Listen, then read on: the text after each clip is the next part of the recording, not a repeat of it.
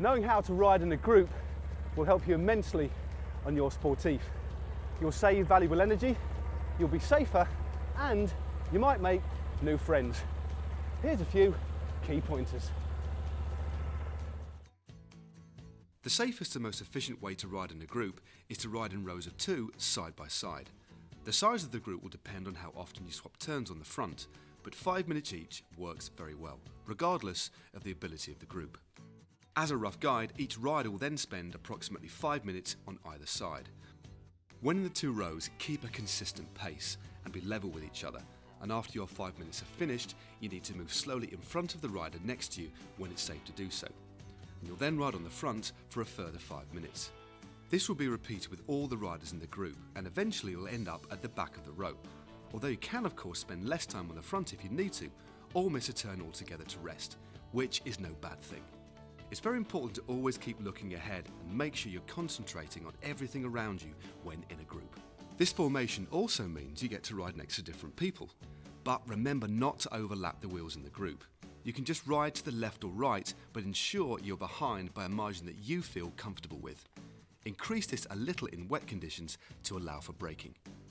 If you feel the need to get out of the saddle when in the group, do this smoothly so as not to let your bike drop backwards and into the rider directly behind you.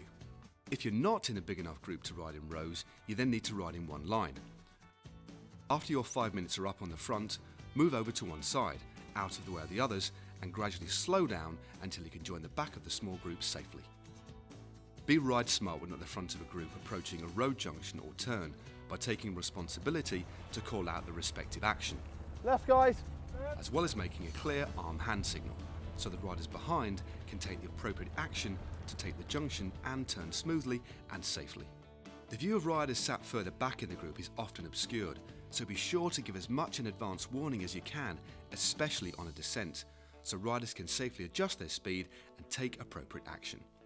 And do the same for any hazards in the road like potholes, debris, etc. Half-wheeling is when you're riding at the front of a group as a pair and one rider edges their wheel in front of the other whilst gradually increasing the speed. Please don't do it. It increases the pace unnecessarily and can be a frustratingly hard experience if you're on the receiving end. It can also cause disharmony in the group, even arguments, so ride smart and do not half-wheel. Ride smart and ride in 2s where safe, communicate hazards and junctions, and never, ever half-wheel. His goal is to sink straight down, so he's going to drop his knees directly to the floor, making sure his front shin keeps straight up and down.